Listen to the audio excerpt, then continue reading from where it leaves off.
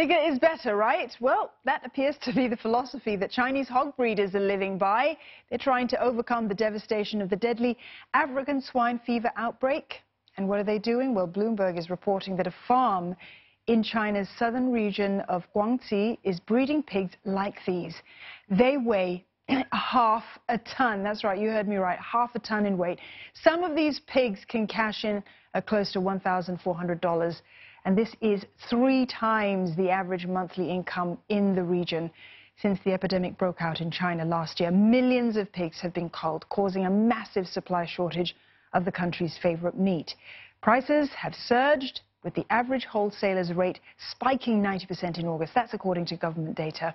To fill in the domestic gap, pork imports in August have also surged 76% in volume and 150% in terms of value.